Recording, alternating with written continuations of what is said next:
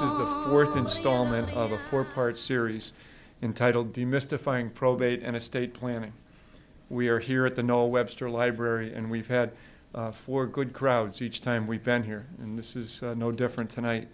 As you may know, all of these sessions have been well attended. I'm Owen Egan.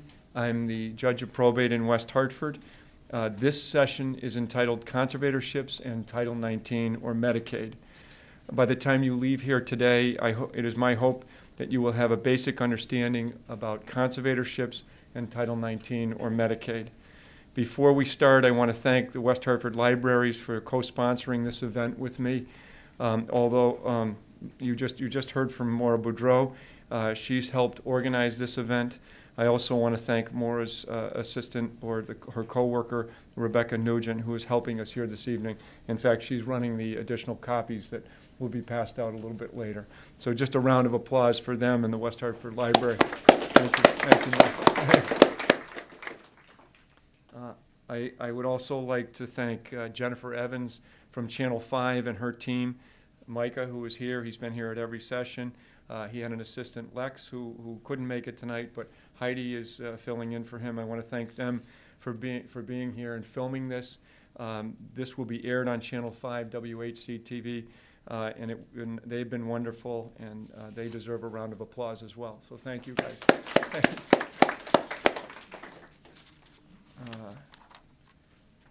Rich Marone is an attorney who was on the panel last session. Rich was the former chairperson of the Estates and Probate section of the Connecticut Bar, and he helped me bring together this wonderful panel of attorneys, including the two we have here tonight. They have all been excellent at each session, and they've done a great job, and each session has been fabulous. And you're in for a great program tonight. This evening you will hear from two attorneys who are experts in their field. First is Kathleen Berry. Attorney Berry is a graduate of George Washington University Law School in Washington, D.C. She has 30 years of experience in probate, estate planning, and elder law. Attorney Berry also handles family matters, real estate, and real estate. She is the founding partner in the firm Berry Law Group, LLC, located on LaSalle Road here in West Hartford. She is an accomplished writer and an excellent advocate. She had previously served as a judicial law clerk in the Connecticut Superior Court. Next, you have Jay Kearns, John Kearns, who is also known as Jay Kearns. Jay is a graduate of Syracuse School of Law as well as Fordham University. Jay has over 35 years of experience in the area of probate and estate planning and elder law and trusts. He is a principal in the law firm of Kearns & Kearns, which is located on New Britain Avenue in West Hartford. Attorney Kearns was the first Connecticut attorney to be board certified as an elder law specialist by the National Elder Law Foundation. Attorney Kearns has received many awards and honors in the area of elder law, including being inducted as a fellow of the National Academy of Elder Law Attorneys. Both Attorney Kearns and Attorney Berry are experts in their field. They're respected by judges in the state of Connecticut as well as their staff in the various Connecticut courts that they serve. By volunteering their time tonight, like the other panelists who have appeared before at the previous sessions, they are doing a wonderful community service for the town of West Hartford. By my calculation, after all four sessions are complete, and this is the fourth session, these attorneys who have volunteered their time will have given about $100,000 worth of legal service to the town. So it's a wonderful service that they're providing to us. Yep. Thank you, and thank the others who appeared before. Before we begin tonight, for the benefit of those who were not here at the other session, I'd like to give you some background about probate, the probate court, and probate law in our state. The probate court system in America has existed since colonial times and is about 300 years old. Originally, there were 4 probate courts in the state of Connecticut, one in Hartford, one in New Haven, one in New London, and one in Fairfield. The citizens from the town of West Hartford originally went to probate court in Hartford, and eventually in 1982, West Hartford broke away from Hartford, and they established the West Hartford Probate Court here. The first probate judge was John Berman, and he handled the cases then. Back in colonial times, the probate court only handled a few matters. They handled estates and they handled guardianships. You may be familiar with the estate process, but probate court now handles many more matters, and they're a creature of statute, and the probate courts do what the legislature allows them to do. For instance, probate courts handles adoptions. They handle conservatorships, like we're here to discuss tonight. They handle guardianships of persons with mental disabilities. They handle name changes, termination of parental rights that you may not have known about, commitments for people with psychiatric disabilities, and commitments of those who need treatment for drug and alcohol abuse. The probate court handles all of those, and the list goes on. If you have not been to the probate court in West Hartford, please do so. Please come in. All are welcome. Our probate court is inviting. The people there are a very sensitive, warm, and compassionate group.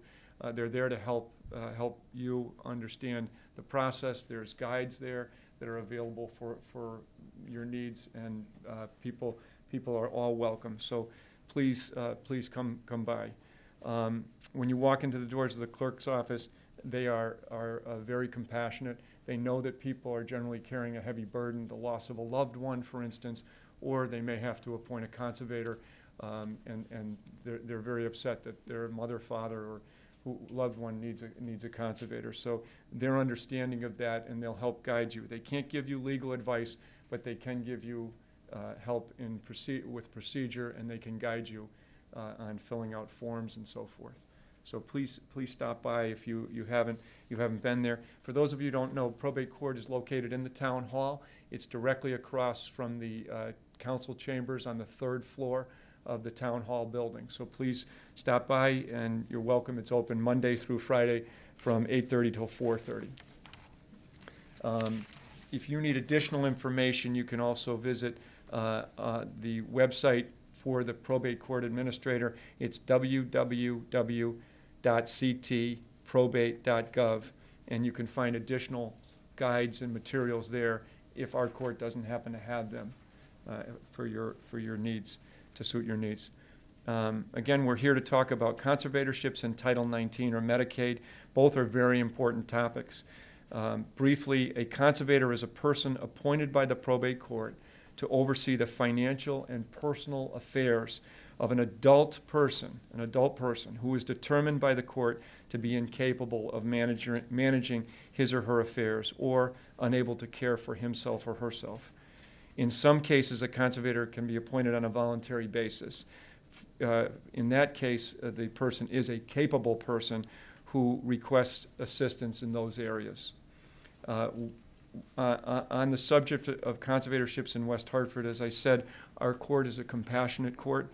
I can assure you that our goal is to respect the dignity of each person who is the subject of a petition for a conservatorship. And that really is the goal of the law, is to maintain the dignity of the person whose rights are being taken away from them in an involuntary setting.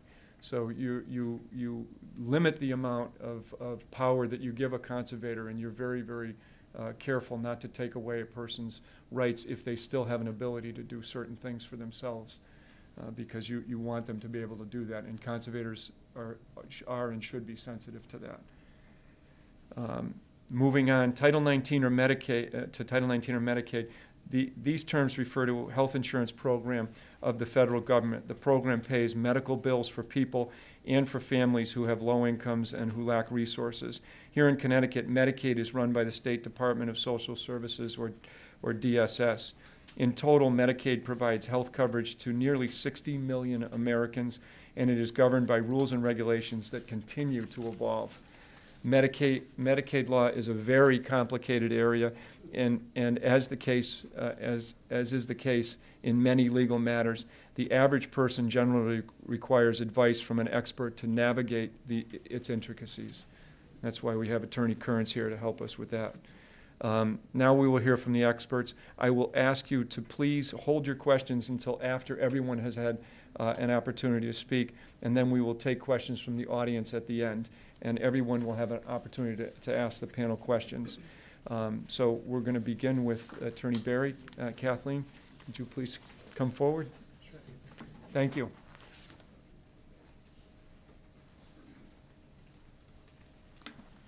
Good evening, everybody. So I'm here to talk about conservatorships. I was thinking that we really ought to start at the beginning, and that is, it all starts when you turn 18 years old and you're deemed to be a capable adult, ready to make all the decisions you need for your adult life. So even though you're still in high school, the process begins. And we all make decisions throughout our lives, and they really cover two different categories. One set of decisions really has to do with our financial affairs, what we do with our income, how much we save, how much we spend. Do we buy a house? Do we go to the casinos? Do we set up retirement accounts? Do we have joint accounts with our spouses? We have lots of decisions to make.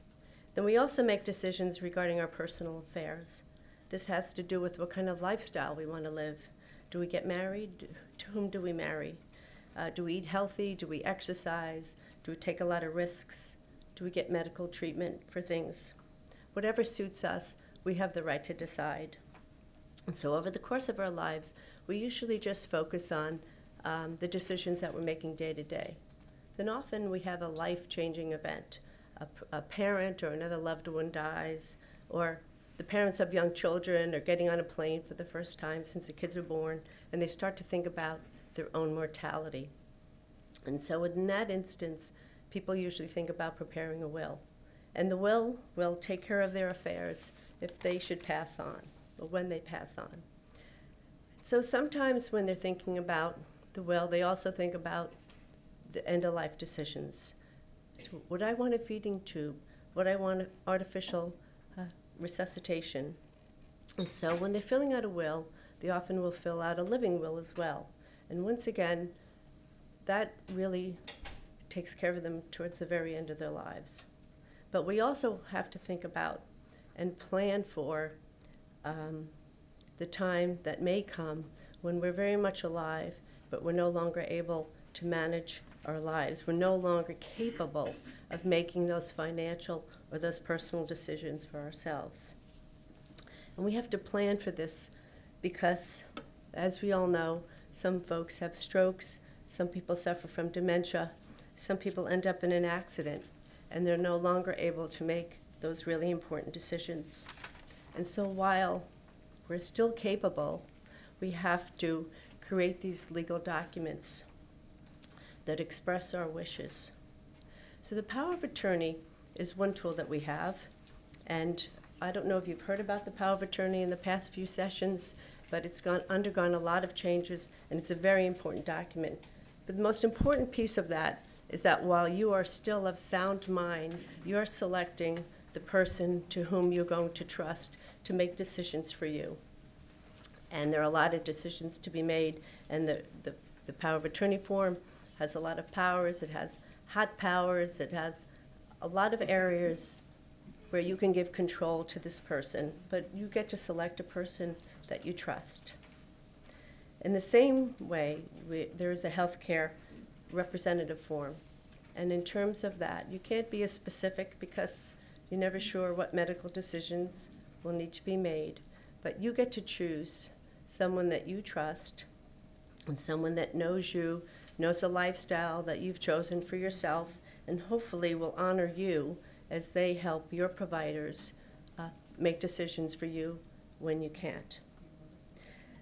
So there's also in these documents an opportunity to select a conservator.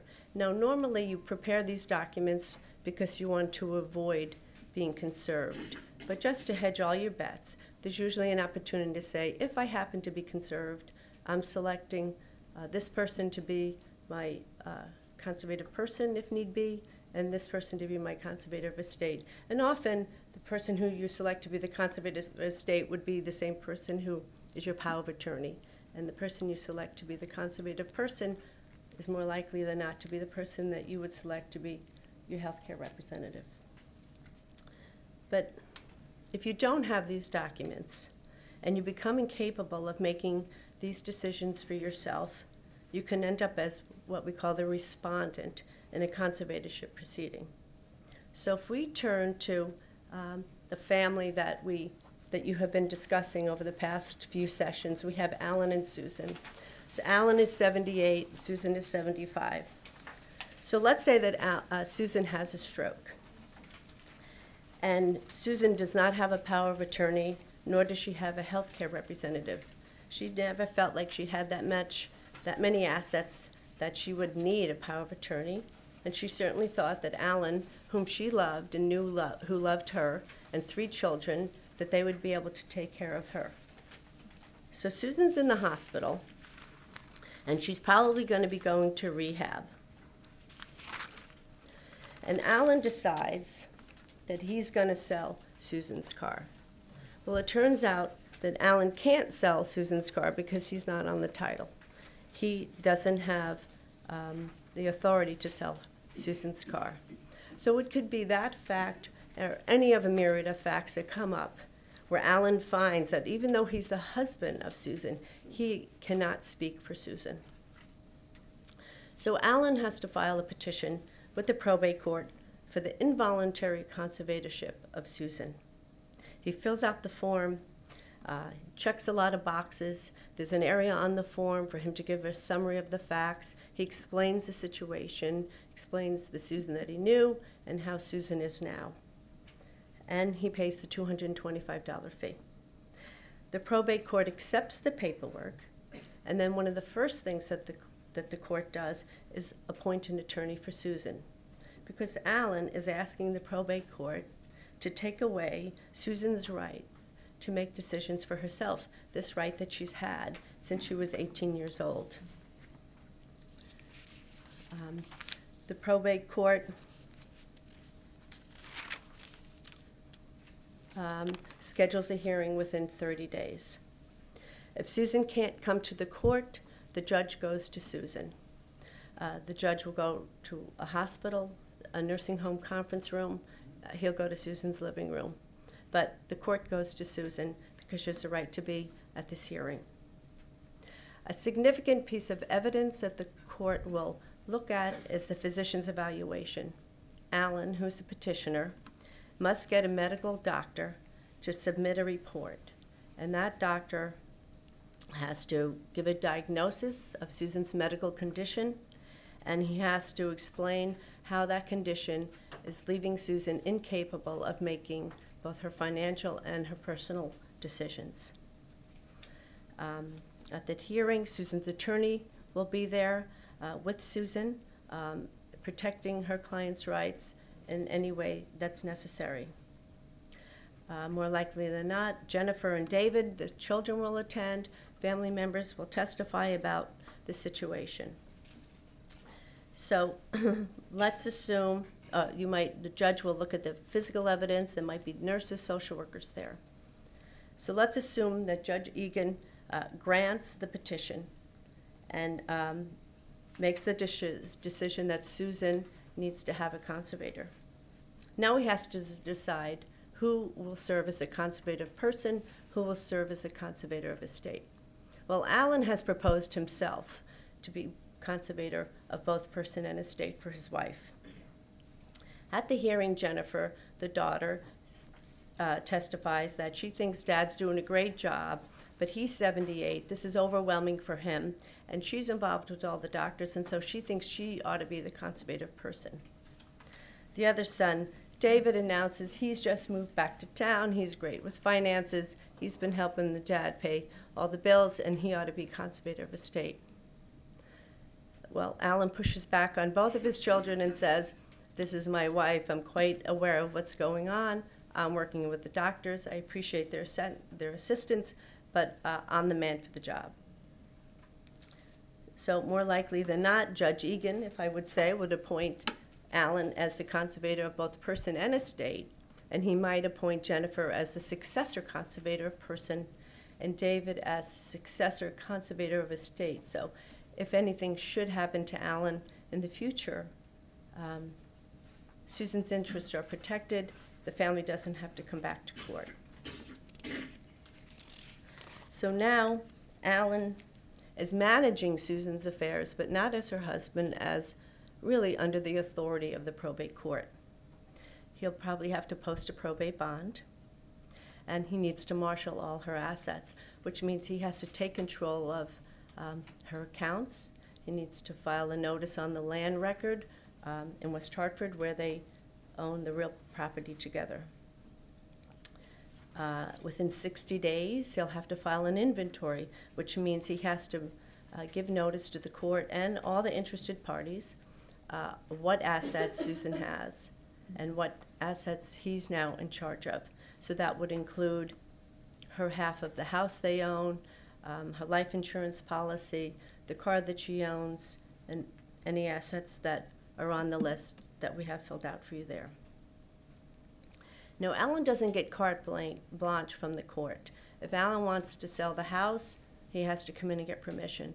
If he wants to sell her car, he has to get permission. If he wants to sell some jewelry or other significant household or personal items that she has, he has to get permission from the probate court to do that. And I can tell you now that one of the ways that Alan will be helped, and most family members are helped, are from the staff at the probate court. It's really because the staff is knowledgeable and helpful that people can do this without the assistance of attorneys. They provide a lot of guidance, and they will always tell you that they're not providing legal advice, but they give you every other piece of advice that they can. So Alan goes about managing Susan's affairs, making decisions for her. By the next year, he has to file an accounting, which explains to the court and all the other parties what money has come in, how the money has gone out, how he has spent the money on Susan's behalf, and perhaps even what decisions he's made about the investments that they have. As conservative person, he'll also need to file a report discussing Susan's current health condition and any progress that she might have made. Because at this point, as the judge said earlier, it's important to know that the conservator really has to always be mindful of the conserved person. And in this situation, it might seem easy because it's a husband and a wife, but there's always the need to be mindful of the independence and the righteousness of the conserved person. So this situation with Alan and Susan doesn't really provide an opportunity to discuss sometimes the discord that happens between the conservator and a conserved person. And even if it's relative, sometimes it doesn't always go that smoothly. Because the goal of the conservatorship, the goal of the court order from the court is always to order the least restrictive means of intervention. So in this fact pattern, Susan wasn't really able to do much for herself. But in other instances, the conserved person might be able to. For example, let's just say we had a 40-year-old male. He's been battling mental illness and substance abuse for most of his life. He's estranged from his family, and he's living alone in an apartment. One of his neighbors notices that there haven't been lights on in the apartment a long time. He sees the guy coming and going. Maybe he sees candles lit. He sees the guy going through the garbage cans. He's a little confused about his behavior. He might call the police. He might call the town social worker. In either case, the town social worker might come out, take a visit with this gentleman, and if she sees that he's really at risk, she might call the State Department of Social Services, Department of Protective Services for the disabled and the elderly. And they may come out and do an investigation. And long story short, they may, after investigating the situation, they may file a petition for an involuntary conservator. I feel like this gentleman is just not capable of making good decisions. His apartment is dark because he hasn't paid his electric bill. He's in the process of getting evicted, and he's really in bad shape. So in this instance, you know, the state might file a petition. They might ask for a conservative person in the state. But the judge might say, you know what, we just need a conservator of estate here. And in fact, you know, if we want to make this the least restrictive, we might just have the conservator of estate get his income, pay his rent, pay his utilities, and then at that point, allow this person to have the rest of the funds and spend them as he chooses. So the whole idea would be to give this person as much independence as possible. So the conservator of estate may also be told, you're the one to file all the paperwork so that this gentleman doesn't lose his benefits, his federal benefits, his state benefits. And that way we know that he has food stamps. And that might be all that the gentleman wants, and that might be all the judge really wants to sort of impose on him.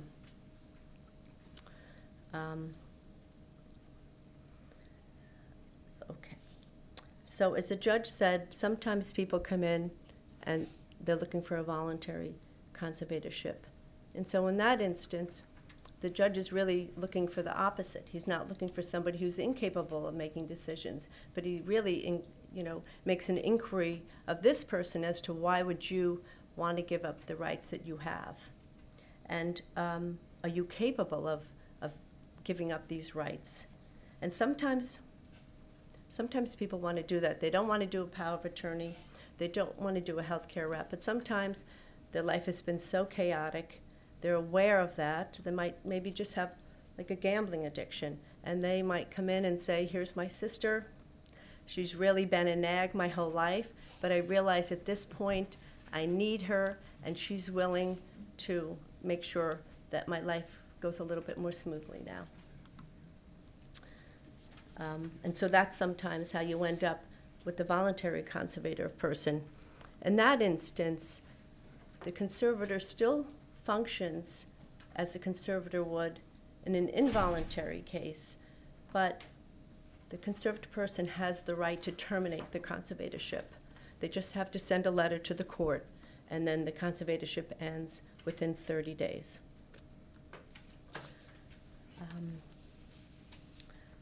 So I also mentioned that when you're doing your power of attorney documents, sometimes you want to put in there that you recognize that you might be conserved anyway. And there are some instances when you have a valid power of attorney, but you end up being the respondent in a conservatorship petition.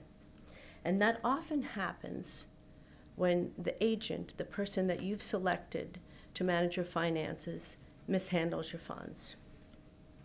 So we could take another example. Let's just say we have a mother. She's divorced many years. She has 2 daughters. She's a very wealthy woman living in her own home. She has 24-hour aides. At this point, she's not able to manage her affairs. She selects daughter number 1 to be her power of attorney. Daughter number 1 lives nearby. She has her own family, but she's managing mom's finances. She's coordinating the aides that are in the home. Daughter number 2 lives in Florida and comes up for a visit. She comes to visit mom, and the aides tell her, oh, well, we haven't been paid in a couple of weeks. Or she sees bills on the table that haven't been paid, and daughter number 1 has a new addition on her house. It's an exaggerated set of facts, but in that circumstance, daughter number 2 may come to the probate court and say, yes, mother has a POA, and it's a valid POA, but we have grounds here to sort of supersede the power of attorney and appoint a conservator. In that instance, the court is likely to appoint a conservator and not likely to appoint daughter number 2, but more likely to appoint a third party, a neutral party, to take care of mom's finances. Let's see. I think I want to close now so we have time for Attorney Kearns and some questions, but I do want to say that the probate court realizes so often when families come in that it's a difficult time. It's a tough time for everybody. It's really hard as a child to come in with a conservatorship petition sort of against a parent, or for a parent to come in with a conservatorship petition against an adult child.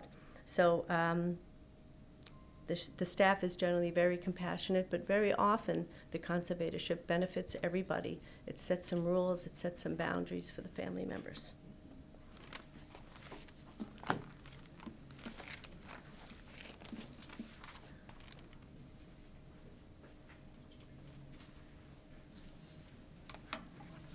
Thank you, Kathleen. How about a round of applause?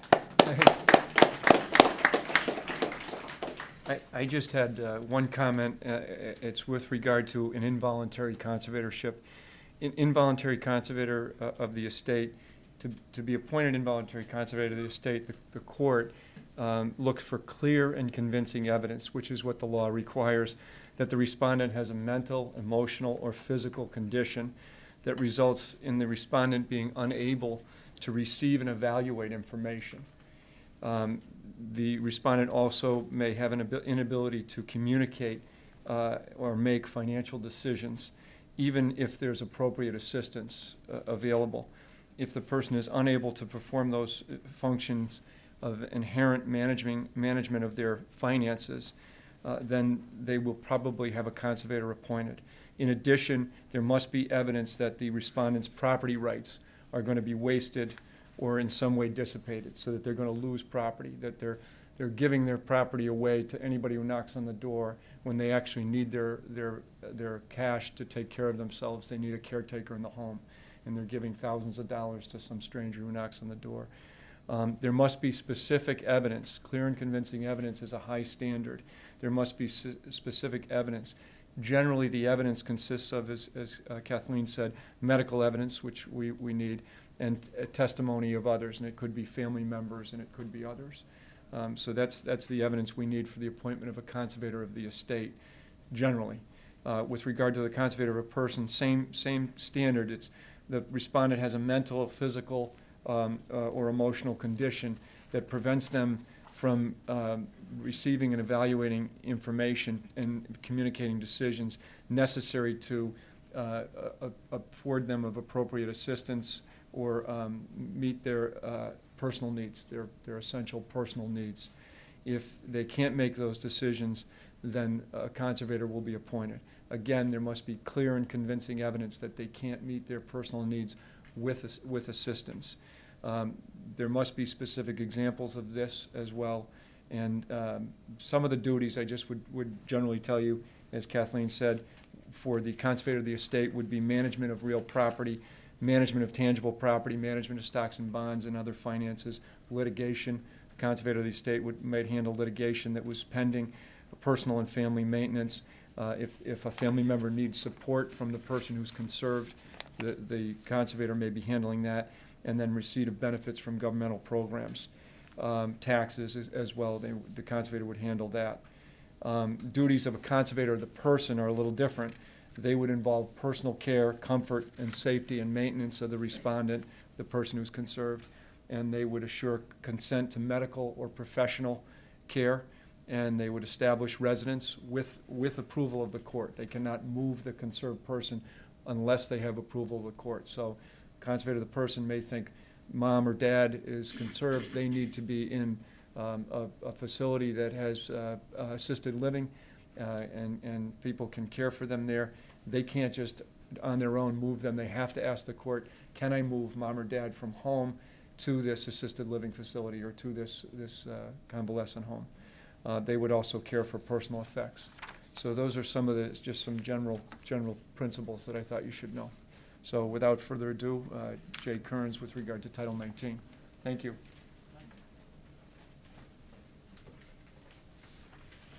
Good evening. Thank you, Owen.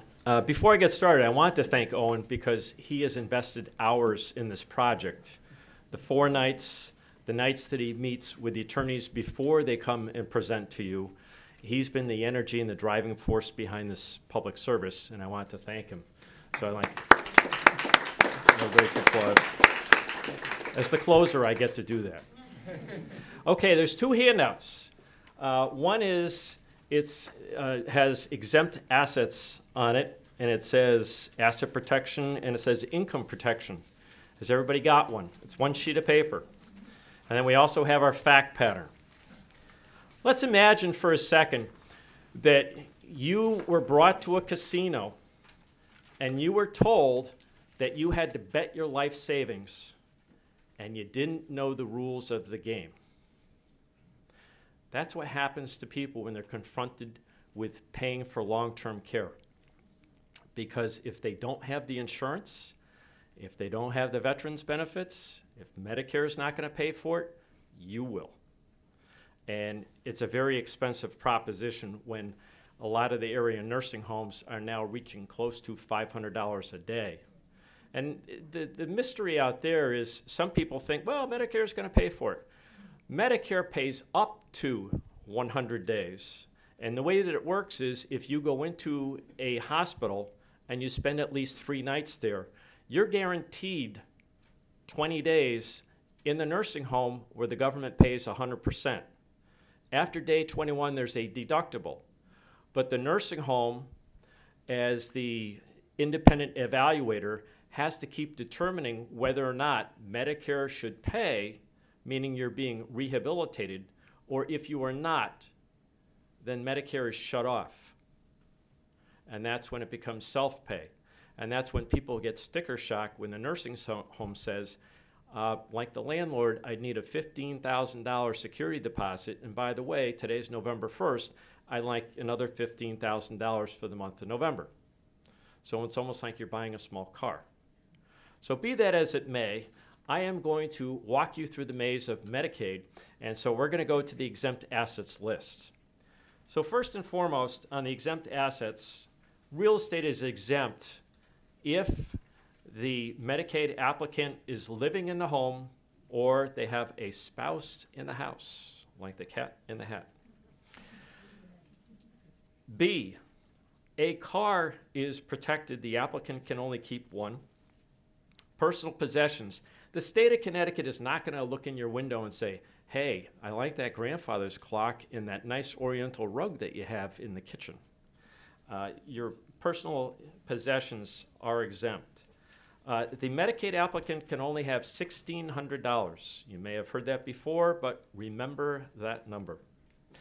The burial costs, it's a little confusing here, and so I want to try and, again, demystify things. Prior to August 1st of last year, the maximum that you could have in an irrevocable burial contract was $5,400.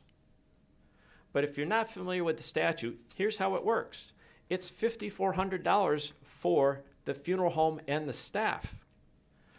There's another trust over here, which is what I call the merchandise, which might be the casket, the vault, the prayer cards, and all of the different merchandise that you are purchasing from the funeral director, including the opening of the grave, the closing of the grave, the urn, whatever it is that you're spending.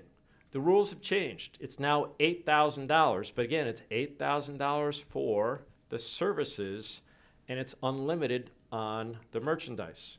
So the point of the story is, can you have a $16,000 funeral? The answer is yes, because $8,000 is for the staff, and the $8,000 is for the merchandise.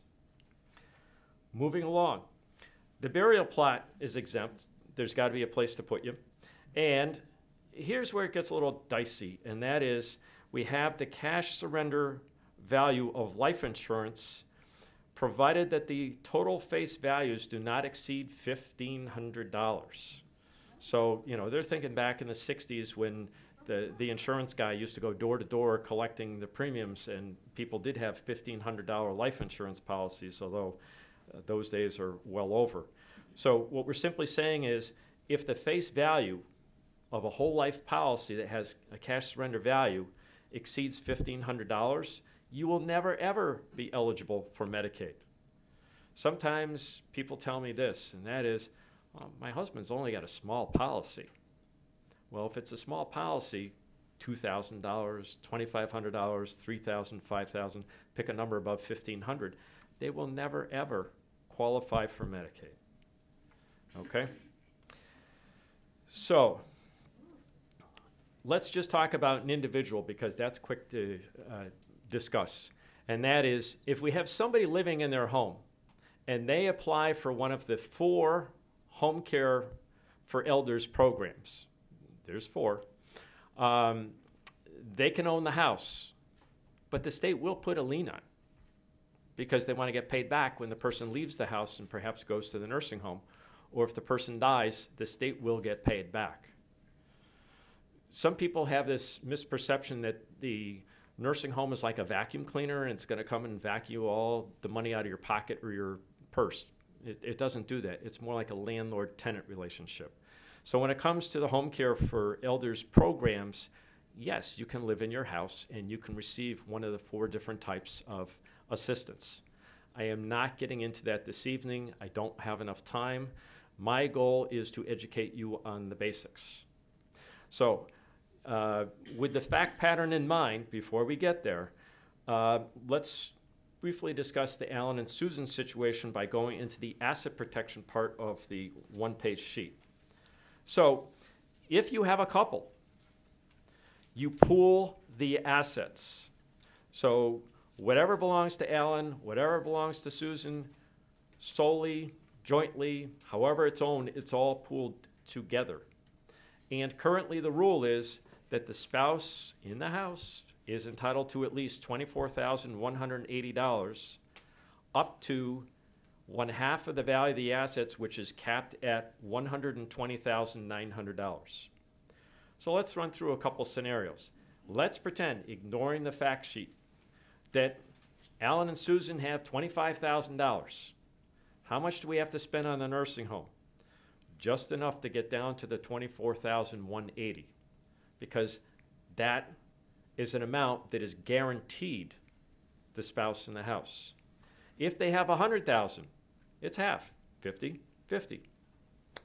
If it's $400,000, then the spouse in the house in all 50 states gets to keep $120,900, because Medicaid is a federal program in all 50 states, no exceptions. That's the rule, okay? CMS, which stands for the Center for Medicare and Medicaid Services in Baltimore, Maryland, contracts with every state's agency. With us, it's DSS, Department of Social Services. And underneath this compact, it's called the Federal State Compact, the state government has said, we agree to administer the Medicaid program in accordance with the federal rules. Sometimes you have various nuances or interpretations on different rules between the states. In terms of if somebody had a family business, in some states that might be exempt, in other states it may not be.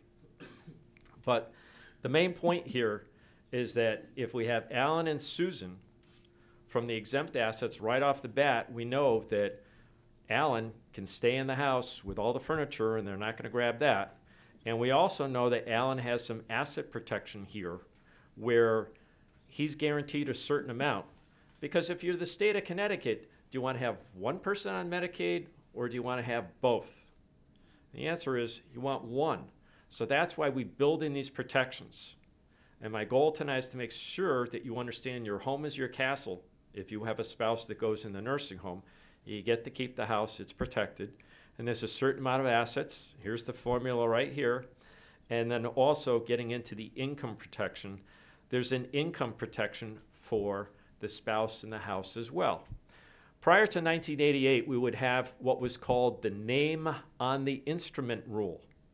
And here's what that meant, and that is if we had Alan, and Alan worked and made a lot of money, and meanwhile, Susan stayed at home raising the children and was out of the workforce, and therefore Susan had a smaller amount of income, and Alan went into the nursing home with a larger amount of income, then Susan would be devastated before 1988 because it was the name on the instrument rule and Alan's income checks went to the nursing home. To combat that, the whole purpose of these rules is to guard against spousal impoverishment. We don't want to impoverish the community spouse. So that's why the home is protected, that's why there's an amount of assets protected, and that's why the income is protected. So let's just run through the income protection because I want to make sure that you understand that. If we quickly go to our fact pattern and on the last page, look at the monthly income. And if we have Susan going into the nursing home, because remember, Kathleen said that she had suffered a stroke, you're going to see that Alan has Social Security of $1,500. But if you go down to B1, where it says 150% of the federal poverty level for a two-person household, $2,030. We're simply saying is that Alan is guaranteed income in the amount of $2,030. And if he didn't have enough assets to generate income to bring it up to the $2,030, then we would be diverting income from Susan out of the nursing home to bring Alan up to that $2,030 figure. Does everybody understand that? Here's the way it works, and that is if we have Susan going into the convalescent home and Alan's got the joint assets, he's the conservator for his wife's assets, he's got his own assets, he has to spend down his assets down to that $120,900 mark under federal law. So he loses his assets. But if he doesn't have enough income as the community spouse, then it must be diverted out of the nursing home into his pocket to support him in the community. Because every spouse has a duty to support the other spouse. It's in the family law section, right, Kathleen? All right, B2. There's a shelter allowance. So Alan's guaranteed $20, $30 every single month just to wake up in the morning. But he's got a house, and he's got cable TV, and he's got real estate taxes, and he's got homeowners insurance. He's got heat, hot water, he's got all kinds of those type of expenses. And what we're simply saying here is the 609 figure is a floor. So every single month, and the state DSS worker has to calculate these figures. So when you apply for Medicaid and you have a spouse, they will ask you, give me a copy of the real estate tax bill because I want to figure out what the monthly taxes are to calculate the shelter allowance. And they have a standard utility allowance, which is the heat, the hot water, electricity, etc. And they would also want to see your homeowner's insurance policy because they also calculate the monthly homeowner's insurance amounts. Now, the numbers here are not that important. I don't want anybody to say, aha, I've got Kearns's handout, and so now I know all the numbers and I'm going to memorize them. The asset amounts go up every January 1st. The income amounts go up every July 1st with the cost of living. So memorizing the numbers is not really important. It doesn't help you. But again, the main thrust of my presentation tonight is your home is your castle. There's an asset protection, and there's an income protection. Most people learn about the asset protection. Oh, I can only have half or $120,000. That's not as important as the income one. All right, let's take a look at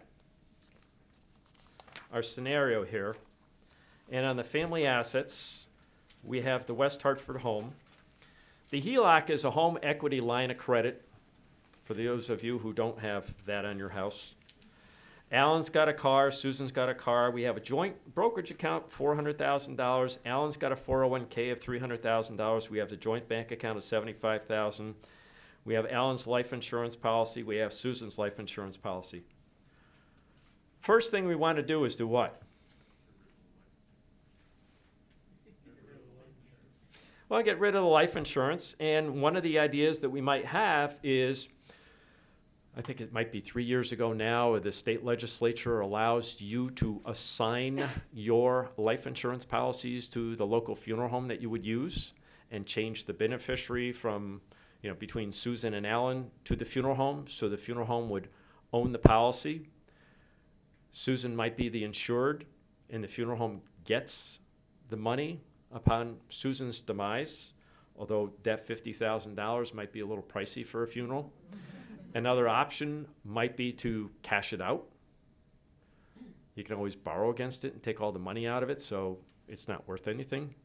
But those are some of the options that you want to examine with a life insurance policy. But in the main, don't we really want to get everything out of Susan's name? One of the things I tell clients is, look, Susan's never ever going to qualify for Medicaid unless she's down to $1,600. It's right there in exempt assets. Susan gets to keep $1,600 if she's the Medicaid applicant. So we're in a hurry to get the assets out of Susan and Alan's name into Alan's name. Okay? Second thing is, how is Susan going to be managing any of the assets in her name if she's had this massive stroke and she's not really competent? It's going to happen through a power of attorney. If they had a trust, and I'm just recalling the previous estate planning sessions that you had, or even tonight, Kathleen talking about the conservatorships. Sometimes what I do in the conservatorship proceeding, if my clients had not done previous planning, is there is a conservator gifting statute. It's 45A 655E, and I will go in and petition the probate court that this is an exempt transaction. It does not violate the Medicaid rules because Alan's always on the hook to pay for his wife's care until he gets down to the $120, $900. And therefore, Judge Egan, here's my petition. This is an exempt transfer. It doesn't violate the rules of Medicaid. And the statute requires that notice be sent to my friends at the Department of Social Services. They don't usually come. So that's how we would be looking at moving the house. We have a HELOC. And we all know if we quickly do the math and we say, okay, we have the brokerage account, we have Alan's 401k, and we've got $75,000 in the bank account. I'm not including anything else. We have $775,000 worth of assets. One of the first things I'm going to say to Alan is, I want to pay off the mortgage. Is that a gift to anybody? We didn't give any gifts to anybody. We paid a debt. All right, so we'd be looking at paying off any credit cards, home equity lines of credit, that type of stuff. Let's take a look at the 401k. True or false, the 401k is income? Yeah. If we pull it out of the 401k, what happens? Uncle Sam says it's income, we got to pay income taxes on it, right? True or false, is it an asset? Yeah. So in the Medicaid rules, it says that the state can never touch the income of the community spouse. And we know why. So if we took Alan's 401k and we transformed it into an IRA rollover and then did an immediate annuity where we're taking a look at Alan's life expectancy tables, and we're saying he's got XYZ number of years left, and we take his $300,000 and we divide it by the number of months in XYZ years, we can do an immediate annuity where we give the money to an insurance company, and much like a pension, just like a pension plan, Alan is now receiving a monthly check. And we got rid of $300,000. Did we gift it to anybody? No. Can the DSS do anything about that? No. Why? Because it's retirement income. I took a retirement asset and transformed it into a stream of income, which they can't touch. Now, I had this argument with a client the other day, and I said we have to be very careful when we do this because although you're supposed to get to $2,030 a month, if we now have Alan with his $1,500 of Social Security, and now he's got a annuity check coming every single month, well, there's not going to be a diversion from Susan's Social Security to Alan. But when we're taking a $300,000 asset that we don't have to spend on the nursing home, and we're transforming it into a stream of income for Alan, I would recommend that to him very highly and say, forget about any diversion from your spouse. Because the problem with the diversion from your spouse is if your spouse dies, there is no money to be diverted. There's no more income to be diverted. So a bird in the hand is sometimes worth more than a hypothetical one. Okay, so we've paid off the mortgage. We've made the $300,000 disappear. So now we're really looking at the cars. You know, I'd probably say to Alan, look, you can't drive two cars at once. And so what you might want to do is trade the two older cars in for a new car and just have one car and make it a nice one. And frequently I'll tell clients that and they'll say, oh, my car is fine. What year is it? Oh, it's 10 years old. No, because then when it starts falling apart, you don't want to have the person already spent down to the $120,000 and now they have to go out and buy the car. The time is to go buy the car now. Speaking of funerals, you know, if we have the $400,000, it's now $300,000 in the brokerage account because we took $100 and spent it on the mortgage. And we have $300,000 there, and we have $75,000 in the bank account. A quick way to get rid of a lot of money is to prepay the funerals, because all of us are going to exit. And it's just a question of which manner we're going to do it in. The cremations run, you know, on the real low side, maybe $2,000. I would say the average is in between $3,500 to $7,500 on cremations, but the burials are running in around $15,000, and so you can get rid of $30,000 by prepaying the Alan and Susan's funeral. Let's twist the facts a little bit. Let's pretend that David, age 45, is disabled, and let's suppose he lives with Alan and Susan. Can I prepay for 3 funerals? Yeah, absolutely. In fact, I can transfer every single asset on this sheet of paper to David because he's a disabled child. It's the biggest loophole in the Medicaid law. But then the problem is, have we jumped from one frying pan to another frying pan? Because if David is receiving Medicaid assistance and all of a sudden he's got assets, he's got to pay the state back. So we have to look before we leap. All right? Let's go back to the exempt assets on the real estate, because I just want to run through some scenarios that I frequently run into. And that is that, let's suppose somebody goes into the convalescent home and it looks like they're going to be coming home after 4 or 5 months. There's a case out of Illinois called the Connor case. And Mrs. Connor went into the convalescent home in Illinois, and a bank was named as the conservator, and guess what they did? They sold Mrs. Connor's house while she was in the nursing home, thinking she wasn't coming home. And so in this particular situation, if we had Alan or Susan was single and they were going to be coming home, they could write letters to DSS saying, you know, I intend to come home, and have the doctor write a letter saying, I intend to come home. And as a result, that house is exempt and doesn't count to disqualify somebody from Medicaid as long as they truly have the intent to come home. Next up is, okay, if we have certain family members there, it is exempt. Well, we have the spouse in the house, that's the first one. If we have a child under 21, not age 18, it's 21. Next, if we have a blind or permanently disabled child, again, not only can we transfer the house, we can transfer any assets at all. Next up, which is rare, but I see it every once in a while, and that is the 2 old bachelors that live together who are brothers, or it could be a brother and a sister, or 2 elderly sisters that live together that inherited the house from mom or dad. One has to go in the convalescent home, and the rule is, as long as for a year they have jointly owned the house and occupied the house, it's an exempt transfer to transfer the house to the healthy sibling. There's one here that is not really an exempt transfer, but I'm going to tell you about it because it's one that I commonly see, and that is when the son or daughter moves into the house with mom or dad. And the rule is, if the son or daughter has moved into the house with mom or dad and has lived there for at least 2 years, that's the first prong of the test.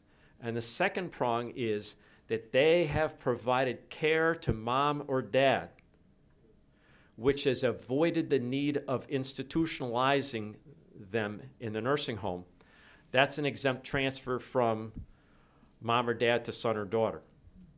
But on that one, you have to be very careful because the state is going to want to see the medical records, and what I always do is get a letter from mom or dad's personal physician saying, it's me, Dr. Zhivago. I have been the doctor for Susan for the last 25 years, and in my professional medical opinion, if Alan, David, or we'll pick Jennifer, you know, if David or Jennifer had not resided in the house for those 2 years and provided care to Susan during that time frame, Susan would certainly have been institutionalized at least those 2 years ago. So I think by, you know, belaboring on the exempt nature of the real estate a little bit, I gave you a flavor of different things that we can do. Otherwise, another way to think about the exempt asset list, it's a shopping list. Because if we're going to be spending down the money, the thing I always say to my client is, at some point in time, you're not going to have it anymore. So what are the things that you would like? How about the new car? How about some new furniture? How about some new appliances? Do we need insulated windows? How about the siding? How's the roof doing? How's the furnace? Do you need central air? So one time Judge Berman said, well, Mr. Kearns went out and redecorated the whole house. But that's the idea, because either you're going to spend it on your house or you're going to spend it on the other house. The other house is called the nursing home, and it's your choice. So that's what you're really looking at here in terms of, A, with the real estate, should you be making home improvements? Anybody who owns a house always has some kind of improvement that they need to make. That's why we have Home Depot. The new car is the automobile, personal possessions, furniture, appliances, the burial costs, the burial plots, etc. The one thing I always caution everybody is don't be abusive. I have represented people in the past where they have abused it and they got into trouble. You know, somebody always say, well, what if I lost the money at the casino? I say, yeah, come on. You know, the state doesn't care if you lost it at the casino or not. They are tracking your monthly statements, and it's much like an IRS audit. They have the ability to look at 60 months worth of your statements. And if they see a pattern, they will question the pattern. Once upon a time, I had a client who sent out 12 $500 checks to the grandchildren. Of course, you know, it was during the 2 weeks before the Medicaid application started.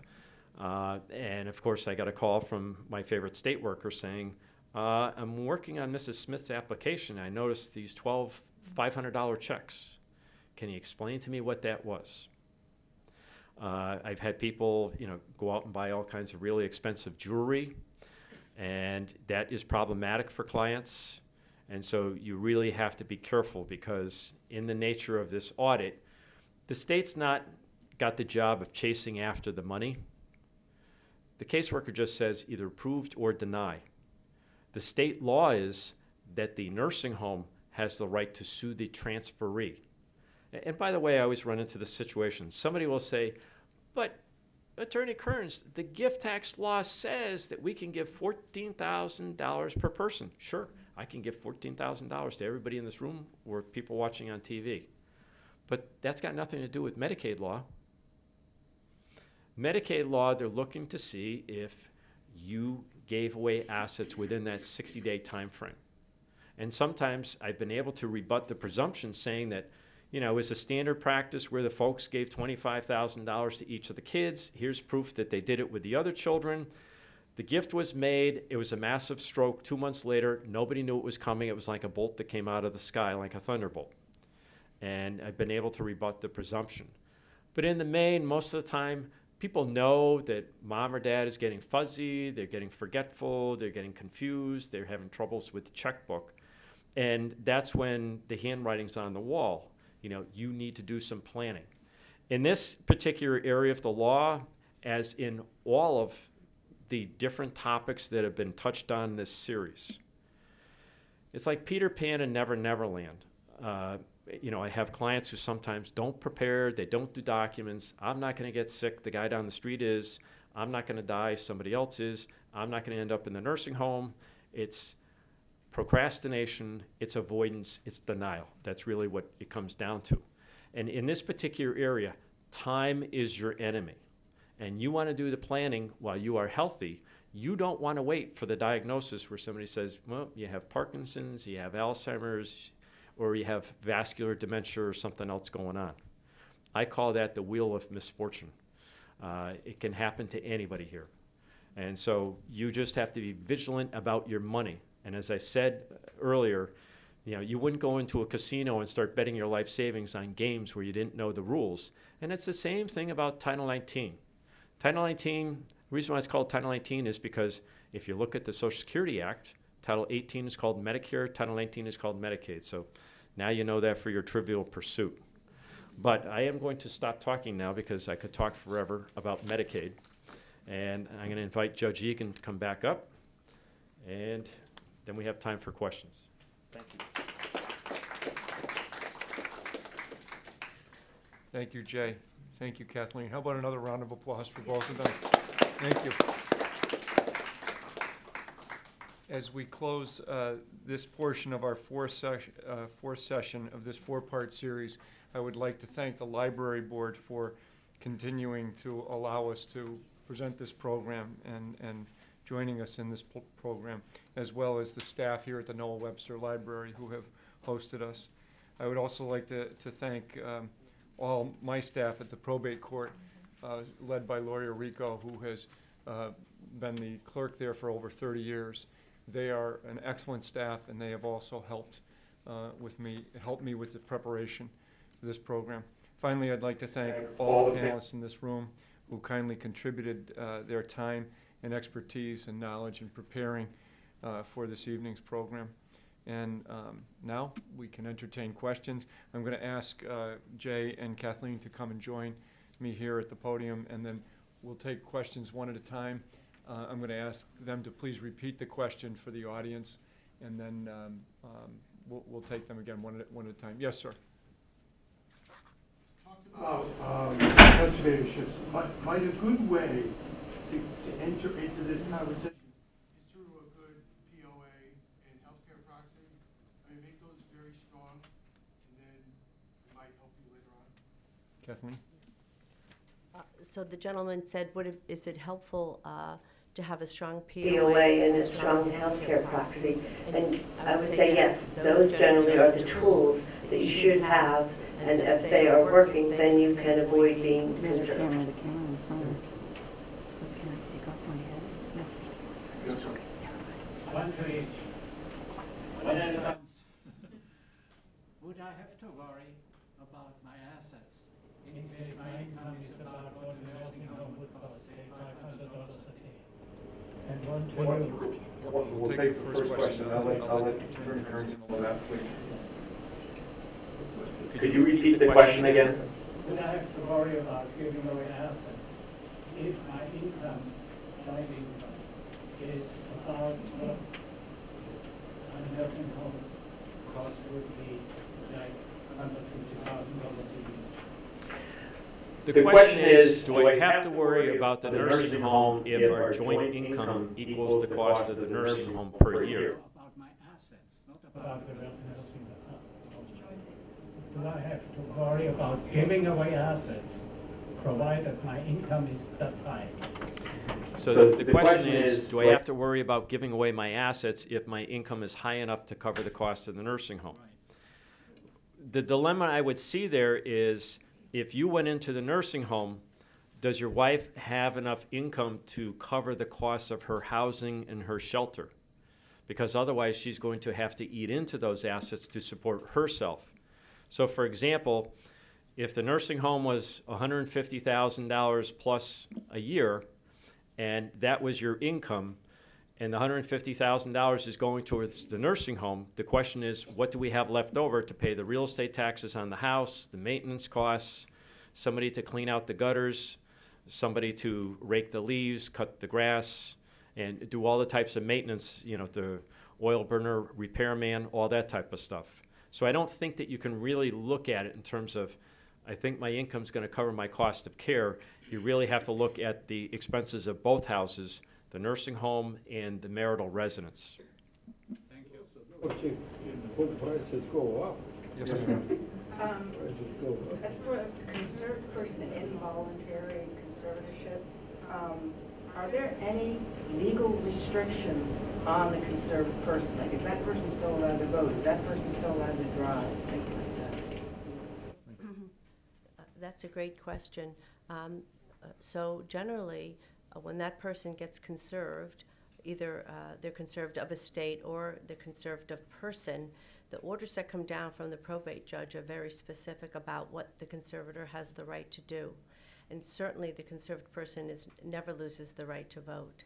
And in terms of driving, I think it's a case-by-case basis. Sometimes if the conservative person, they're not likely to be able to drive, but not necessarily so. It really is a case-by-case basis, because there's different levels of need that people have, and they're conserved for different reasons. If it's not in the order, then it's not prohibited. Exactly. The conservator is only in charge of what the judge delineates that the conservator's duties are.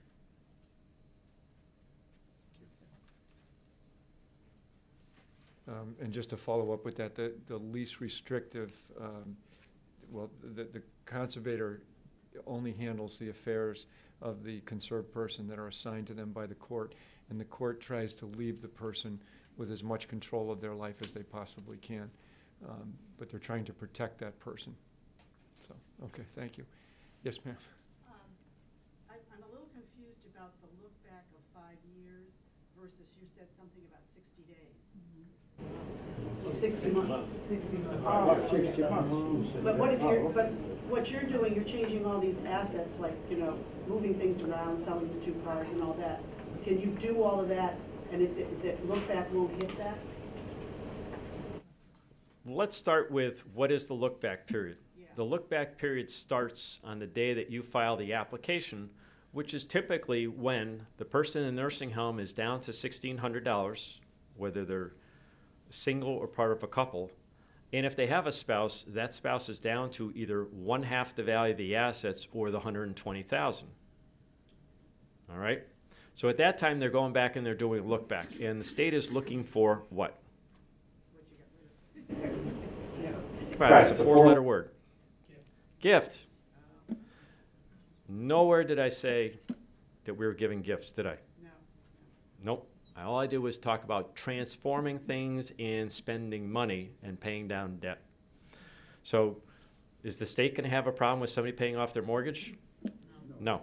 Are they going to have a problem with somebody prepaying their funeral?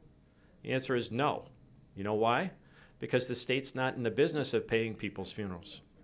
As a matter of fact, the rule is $1,200, but in the budget, it was supposed to be knocked down to $900 that the state will give a family to pay for somebody's funeral who was on Medicaid.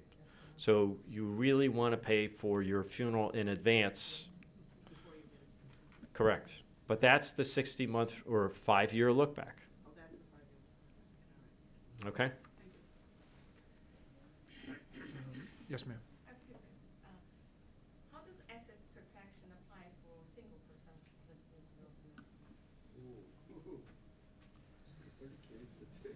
person? The question is, how does asset protection apply for single people? Sometimes I have clients who are single saying, I don't care. It's my money. Spend it all on me. Sometimes I have clients who are single saying, I want to buy a long-term care policy because this way, if I need home care, they'll take care of me in my home. If I need to go to adult daycare, they'll pay for the adult daycare where the van comes and picks me up in the morning and brings me back at home. They'll pay for assisted living. They'll pay for the nursing home. So the whole spectrum of long-term care can be covered by the long-term care insurance. And sometimes I have clients saying, well, you know, what if I don't use it? My response is, do you have car insurance? Yeah. And what are we protecting with the car insurance? Well, in the event there's a car crash and I lose the value of the car or I hurt somebody else, I have car insurance. Have you got homeowner's insurance? Yeah, in the event my house burns down. Why don't you have long-term care insurance? Because the odds are 1 in 3 that all of us are going to end up in a nursing home. And number 3 is you could choose a number of devices such as using a trust or simply taking assets and retitling them in other people's names, which I think is very dangerous because if that person goes into the nursing home or gets into a car accident and hits somebody with their car, then your assets are at risk. What about house and Minimum assets. With a house, here's the danger with the house, and that is it's really a capital gains tax issue. And a lot of times I'll ask people, how much did you spend, how much did you pay for your house? And everybody cracks into this big smile like the Cheshire Cat. Well, I bought my house in West Hartford in 1960. Yeah, I bought it for $12,000. Wow, such a deal. And what's it worth today? It's worth $300,000. And I'll tell them under Section 1015 of the Internal Revenue Code, when they gift the house to the kids get it at $12,000. And what happens when the kids sell the house? They pay the capital gains tax. That's the capital gains tax trap. So there's a way to draft trusts. The case is called Ahern versus Thomas. It was my trust, where the Supreme Court in a 6-1 decision upheld my trust and said that Mr. Blumenthal could not get the money out of a trust and Mrs. Ahern had to be put on Medicaid. So it's really trust, give it outright, or by long-term care insurance. Yes, ma'am. If one already has a conservatorship, does it go through probate also? If one If already, you already have the documents, do you still have to do what Attorney Barry was saying? I think I understand what you're saying. Do you understand? Yeah, I do. Your question, go ahead. So you were talking about when I said sometimes just to cover all your bases, you nominate somebody who would serve as your conservator if you should get conserved? You already have a conservatorship. So if you're already conserved, No, you're not conservative. You have the document. If something happens, that you have conservatorship. okay. So normally you don't have a conservatorship document. You might have a power of attorney or you might have a healthcare representative form, and you're designating who you want to take care of you, either take care of your finances or your personal affairs. So, and you might say, and by the way, if I should get conserved anyway, this is the person whom I would like to serve as my conservator. But that's only there in your documents. If you somehow get conserved by the probate court, if you're going to get conserved, the process still needs to happen. No one's going to just conserve you without you having to get the full justice and the full due process that you're entitled to as the respondent. Just to follow up on that, the document that Kathleen's talking about is a designation of a conservator. Yes. And you would present it at a hearing for the appointment of a conservator, and it is something that the court would consider. They may not appoint that person, for instance, if that person was incompetent themselves, or if that person did not have your best interests at heart. The court is always focused on your interest if you're the one who's going to be conserved. But it is a document that they will consider, and generally, yes, you would appoint the person that you've named in that document. Okay. Yes, sir. I'm not very clear relationship, power of authority and conservator. If I have power of authority, I really don't need a conservator. If power of authority, my understanding, has some problem, he can apply and say, oh, I don't have time to do, I want to announcement, my conservator. One second. Would you repeat the question? Yeah, please. So are you asking us, so if you have a power of attorney, Yes. then why would you need a conservator? Yes. Okay, so normally you would not need a conservator, and that's the whole idea, is to take charge of the person who will be making decisions for you if someday, if you're not able to. And so the power of attorney is that document that you've created. So normally you wouldn't even have to get to the probate court, but let's just say you ended up in the hospital and nobody knew that you had these documents. A conservatorship petition might get filed, but that power of attorney gets brought into court. And one of the initial inquiries that the judge makes is, do you have a power of attorney already? Is it valid? And is the person that you nominated to be your agent available and willing to serve as your agent? And if so, then the petition for the conservatorship would get dismissed, and you would not be under the jurisdiction of the probate court, and your power of attorney would come into play. Okay, other. When you say the conservator will be... Let me follow up on that. Attorney Berry also gave an example when she gave her discussion regarding conservatorship. She said that I believe a power of attorney who was appointed might use the money inappropriately to put an addition on their house. So in that case, you'd want the power of attorney removed and you'd want to appoint a conservator, so you'd need a conservator. The power of attorney is really an agent and can act in conjunction with the person who's given them the power of attorney. So the power of attorney could write checks against a bank account, and the person themselves could continue to write checks. If the person who gave the power of attorney is not of their right mind and they're giving checks to anybody who comes to the door and they're giving away all their assets, then the person who has the power of attorney who loves that person may say, I can't have mom or dad doing that. I need to protect them. They need to protect them against themselves. They'll go into the court and say, please appoint me as conservator of my mother or father, or whomever it is, and I then take control of those assets. And it doesn't matter if mom or dad writes a check. Once a conservator is appointed, it's only the conservator's signature that counts. Okay. Yeah. Does that answer your question? Yes. Other one more question. Person who applied to have conservator have to pay to probate court? To apply? Yes. Yes, there's a fee. I believe it's $250. Plus expensive to the lawyers. Yep. If you have a lawyer, lawyers generally get paid, and they so you'd have to pay for the lawyers, yeah. And then you also would have to have medical evidence. So a doctor would have to be present to give. All of that evidence has to be brought to court to make the application. Okay. Is there anyone else? Yes, sir. First, thank you. Thank you. Thank you. I'm coming away with a huge takeaway, which is much like you should see a doctor for a checkup, probably should see an attorney with the state field, if you have any good-sized assets. And I apologize for the question, maybe a little out of bounds. What would that kind of checkup, to go into an attorney and show assets, show family, show plans, and come out with a plan? What might you expect?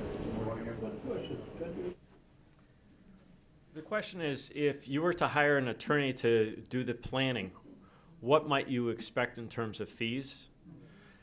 Well, we're not personal injury lawyers, so we don't take a third of your money. So a lot of times people think it's a free consultation. And in our office, we don't do free consultations. We try and be very efficient and very economical with people's money. So when somebody calls our office, they're told to meet with myself or one of the two associates. It's $400. And what we do is we send them a questionnaire in advance. And when the questionnaire is a list of things to bring, because I ask them to bring copies of bank statements, copies of brokerage statements, copies of their will, their trust, their power of attorney, their health care. And in that questionnaire, I ask them, who would you like to have as your power of attorney? Who would you like to have in charge of your health care? Who would you like to have as the executor? Do you want to leave any money to charities? Who are the people in your family? And I even ask for telephone numbers, because what I'm trying to do is to get you to focus. Over years of paying tuition to the School of Hard Knocks, I've had clients come in and I've said, who would you like to have as your executor? Hey, that's a great question. And guess what's going to happen? We're going to spend a lot of time, and they're going to have to come back because they were not prepared. And sometimes I view that, okay, well, it's my fault. So that means I've got to get the questionnaire out there, and I got to prompt them to think about these things before they walk in my door. And what a lot of times people do is they take the Post-its and they put it on the different parts of what I call my estate planning questionnaire, because they'll say, I don't understand what this word means, or I don't understand the choices on donating my organs to somebody, or what's this word here, fiduciary. So that's what we're trying to do in the first consultation, is to have you come in and say, here's what my assets are, here's what my income is, here's my age, here's my spouse, here's my children, here's my situation, essentially. And then nothing's cookie cutter in any of our offices. We don't just pull a document off the shelf and say, everybody needs a trust or everybody needs that. We don't do that. So I frequently tell clients that I'm kind of like a tailor, and what I'm trying to do is to figure out, do you like pleats in your pants? Do you like cuffs? How long do you like the sleeves? But what I'm trying to do is tailor make your situation to a plan that fits you and not everybody that comes in off the street. And so that's why it's a lot of questions and answers and going back and forth to figure out where is it, like Microsoft, that you want to go today. And then once we figure out, with your consent, what it is that you want to have, are we doing a simple will? Because a simple will might suffice because, you might have a lot of money in 401ks, which is just like a trust. Or do you really need a trust? Where are you going? We quote you a flat fee. And Connecticut law requires that whenever you hire an attorney, you must have a signed fee agreement. So we have the signed fee agreement for the office consultation, and we tell people we credit that against the flat fee of the documents. Because I'm kind of like a mechanic. I don't know what you need or want until I have the meeting with you, and you tell me what's going on in your life and what your goal is in terms of, I want to walk away with this kind of document, or I want to take care of my kids, or I have a spouse in the nursing home. And then we figure it out and we quote you a flat fee. Kathleen, why don't you talk about what you do? I also apologize for not being able to give you a firm answer because as every person comes in, it's so complicated. You don't know if they have a spouse. You just don't have all the documents in front of you, so it's hard to know. But Jay charges $400 an hour. My rate is $250 an hour, but he has a ton of experience, and so it's all different everywhere you go. That raises another point. If you already have an estate plan, it's very important to review that with your attorney. And I say it's important to review it every 3 years because people sometimes come in and they have a will that's 20 years old and they've never looked at it. They just say, I've got a will, it's all taken care of. It's very important to meet with counsel, talk to them, and figure out what he or she can help you with because as Attorney Kearns and as Attorney Berry have stated, the law changes, your circumstance change, and there's things that you should review. So, like when you have an oil change every 3 or 4 years, you should look at your estate documents with your lawyer, and make sure that your house is in order. So, yes, sir. I have a question about Medicaid and long-term care policies. I understand that Connecticut has a program whereby if you have a policy that meets certain requirements, after you've used all those benefits, the state will pay an equal amount of benefits. Can you clarify exactly how that works? And also, in your remarks, you talked about not paying money to the nursing home, and the nursing home can put a lien on the house. I thought it was the state that is having to pay the money and is having to pay more if you have impoverished yourself. So I don't understand. Why don't we take one at a time? Yeah. All right, for everybody who's listening, this gentleman's talking about a long-term care policy that's called a partnership policy. Back in 1988, Connecticut, with the Robert Wood Johnson Foundation.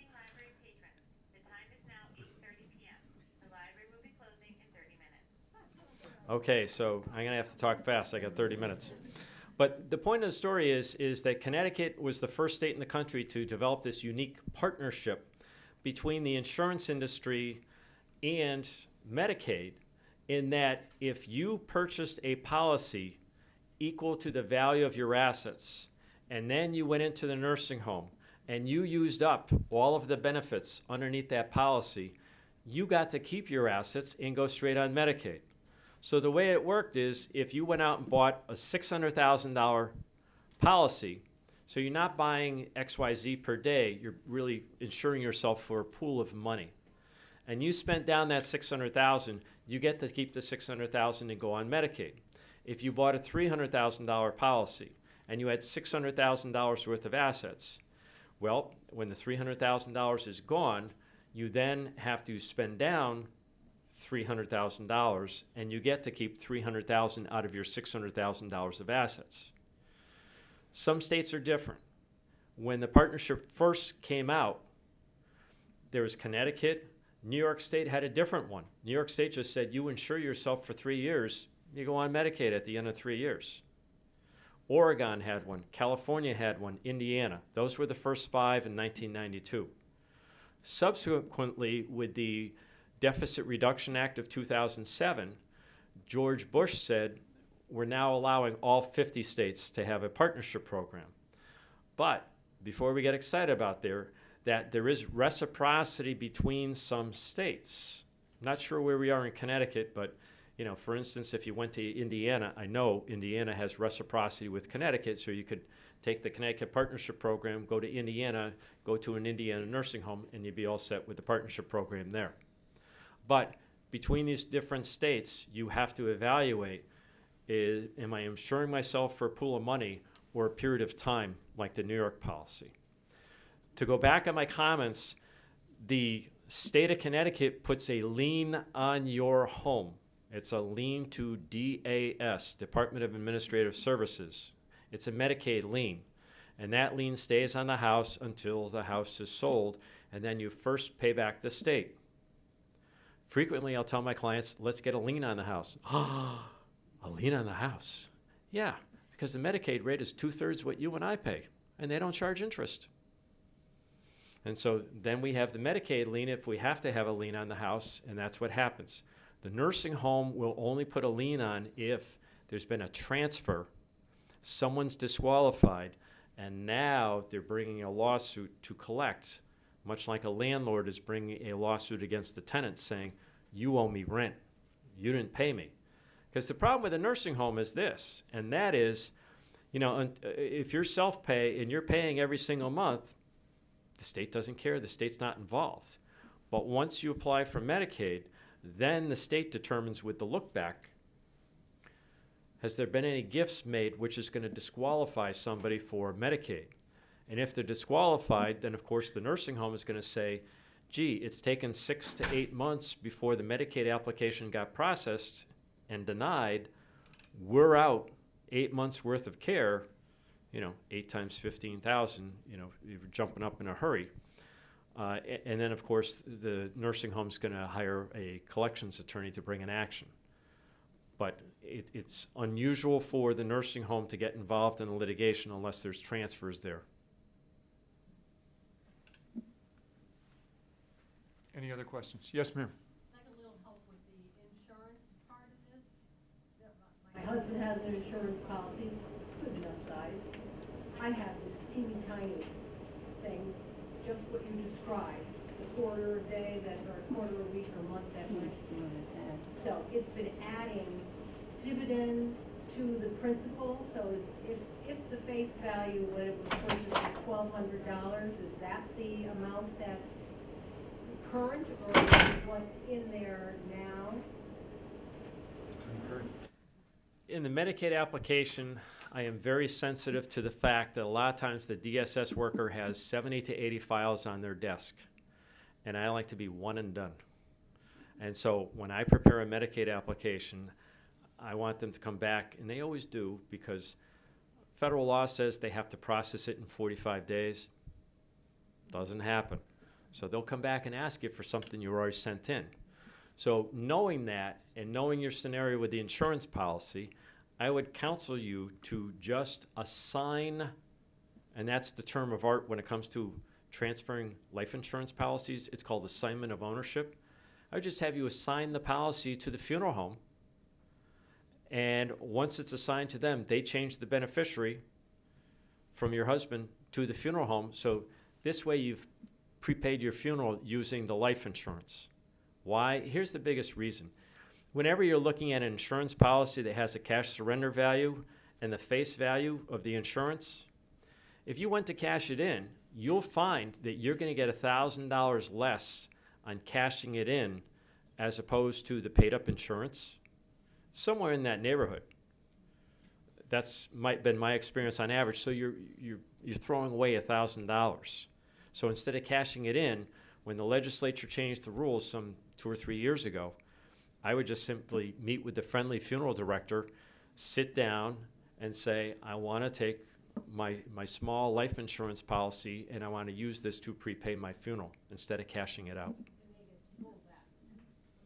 Yes, they get full value.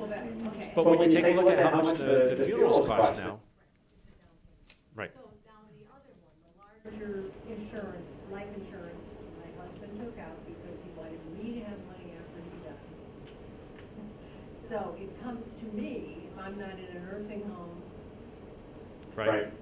it's just money that becomes part of your assets or income or whatever. Unfortunately, there's no clear answer on what to do with that.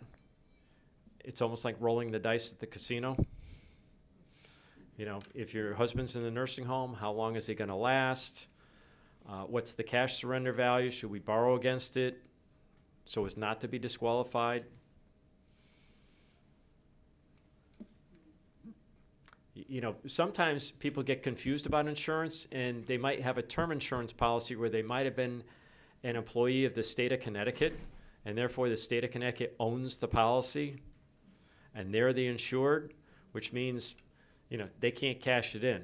You know, the nightmare for the state is if your husband was sitting in the nursing home and he's got a large insurance policy, he's going to drive down to the Aetna and say, here I am. Cabby, wait out here. I'm going to go get the cash surrender value, and then we'll go down to Mohegan Sun and spend the money. You know, that's not really going to happen, but the fear is that if we exempt large amounts of life insurance policies that then have large amounts of cash surrender values, you're kind of defeating the system.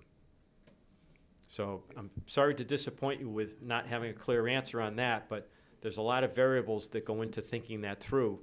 And on your policy, which is the smaller one, it's a lot simpler just to go to local funeral home and take care of that. Any other questions? Okay. Great. Oh, there is one? Excuse me. Right here. The big shirt. Oh, yes, sir. Oh, yes, sir. I'm sorry.